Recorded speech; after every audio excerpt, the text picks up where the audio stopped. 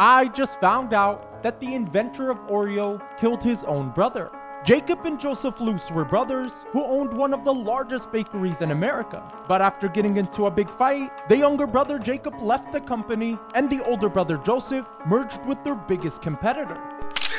Seeking revenge, Jacob opened a bakery to get back at his brother and to compete with the largest bakery in the US. And in just 10 years, his bakery became the second largest thanks to a cookie he invented called Hydrox. His brother took notice of this and made a copycat cookie called Oreo.